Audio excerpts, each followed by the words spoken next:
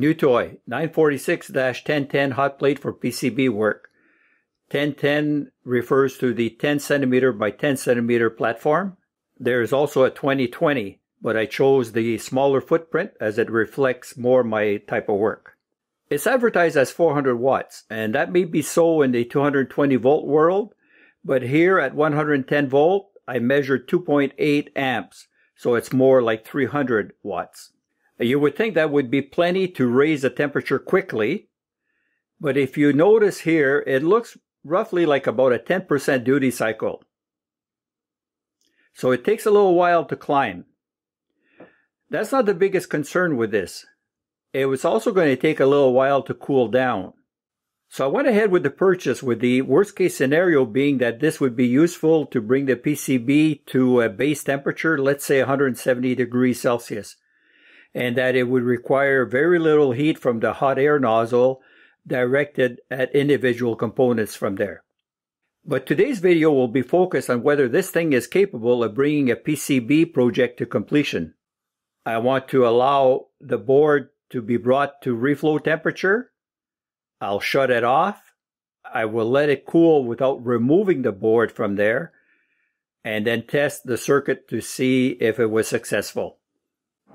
Our test board is a HS402 PCB version 2.0.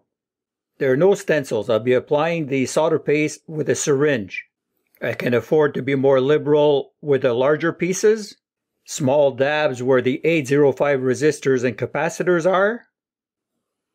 You've probably noticed this in your work as well. So when we heat solder paste, before it flows into solder, it tends to spread as mud pies. And our hope is always that through surface tension, it will collect onto the pads properly. But with small parts like these op amps and these narrow pads, it doesn't always work out like that, and we end up with bridging. So by pre-tinning them like this, I'm not adding any additional paste. I'm going to position the op amps on there and let them reflow.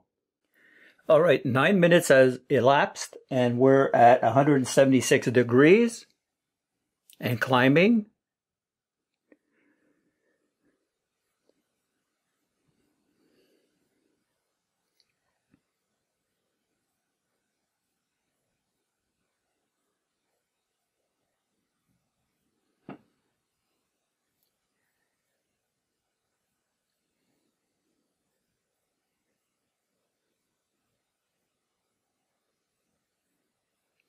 $180 degrees.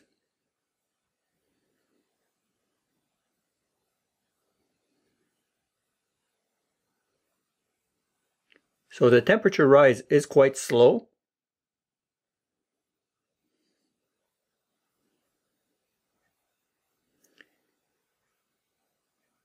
It's my first full flow here with this hot plate to completion. So bear with me a bit. The camera's in the way a little bit also. I'm going to be jumping into action here if anything needs a little nudge. But for the most part, I want to rely on surface tension.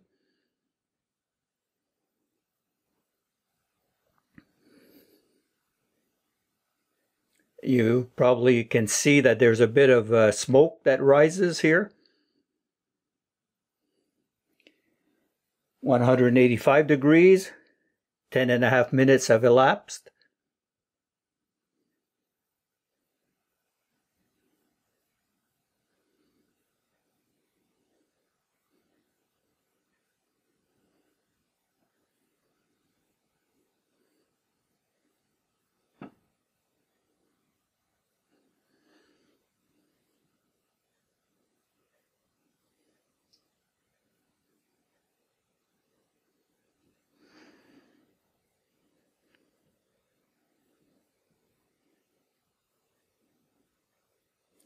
I'm seeing the first signs of flowing. It's 190 degrees, 188 degrees.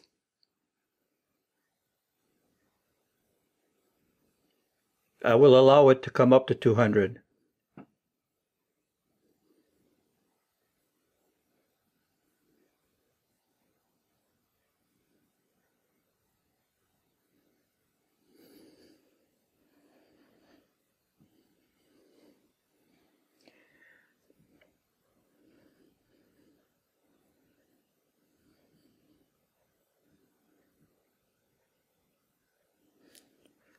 So far, nothing needs my help.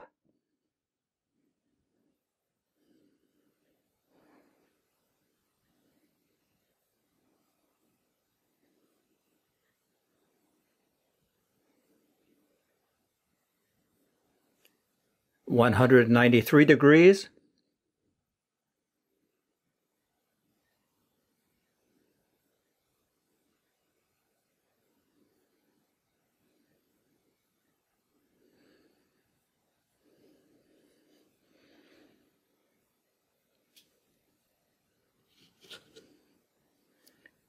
Twelve and a half minutes have elapsed.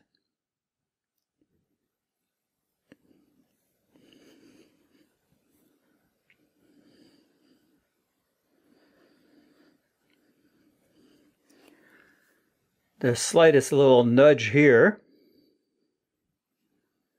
on the 6S21.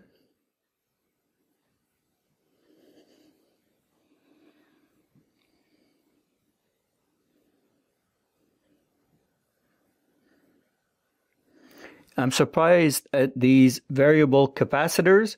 They have found their place. They're usually tricky with a hot air gun. 197 degrees. It looks like everything has reflowed here. I'm shutting the temperature off. 13 and a half minutes have elapsed. I'm making no effort to remove this board off the plate. I want to see what it does from start to finish right on there, for better or for worse.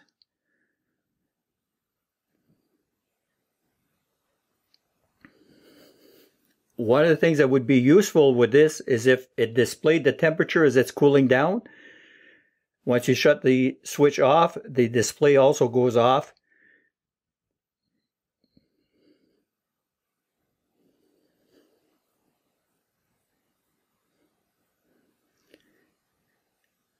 All right, 14 and a half minutes, and I'll come back to you later as this whole hot plate and the PCB have cooled down. Surface tension brought everything in pretty good, except that one little 6S21 that I had to give a little nudge. That's all right. I was particularly impressed with the two variable capacitors here that are usually stubborn in locating. They found their position through surface tension real easy here. These two little suckers, the BAV99s, they are twin diodes. They're very light, and with hot air, they're usually very easy to blow around. Here, they just found their spot. If I have any concerns at this stage, it would be with the 6S21s. They might be just a little bit light on solder. I'll go add the headers, the BNCs, and this being an option 1 build, there's a 1 kilo ohm variable resistor to add here. Then we'll come back. Since being able to test whether or not this hot plate method of assembling the PCB was a success or not requires us to trim this variable resistor, to trim these variable capacitors, to do a 0-volt calibration within Hotplate, and to do a 10-volt multiplier calibration. I thought I would do it all on camera, and it would serve as a reference. We adjust this potentiometer here until we can get 1.65 volt from the board ground to the BNC ground. Requires many turns of the potentiometer to get there. Orientated this way, it's going to be clockwise. Orientated 180 degrees, it would be counterclockwise. And because it's a lot of turns, you're unscrewing it, and there's more risk of damaging this pot by unscrewing than there is by turning it inwards. So this is the preferred orientation of that pot. And for the purposes of that adjustment, I'm just providing 5 volts here to the USB from an ordinary wall phone charger. For the variable capacitor adjustment, I'm supplying a 1 kilohertz square wave to channel 1. I've got a 400 kilosample per second sample rate.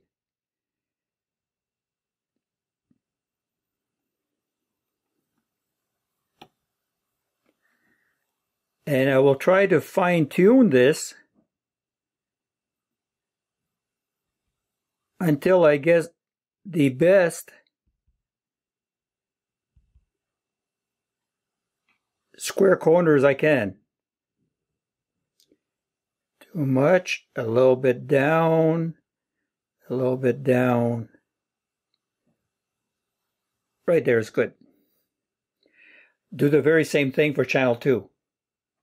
Next comes 0 volt calibration, which has to be performed on both channels. So we go to the settings, calibration 0 volt for channel 1. Continue.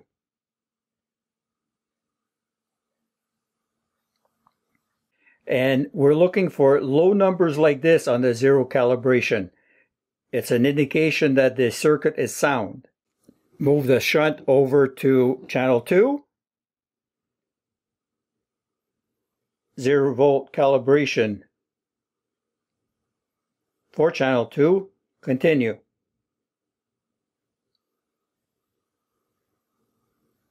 Again, very nice low numbers on that 0 volt calibration, an indication of a good circuit. The second step to the calibration procedure is the calibration multiplier, where we apply one of these known voltages. I'm going to choose 10 volt to channel 1.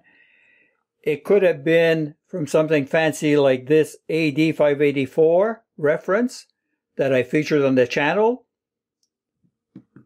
But for the sake of this video, I'm supplying 10 volts, 0.0 from my power supply. Continue. If there was an error with this circuit, there would be a big warning sign here on that procedure. This is a good indication again that we have a good circuit. Move over to channel 2. Calibration multiplier, again 10 volts, this time for channel 2.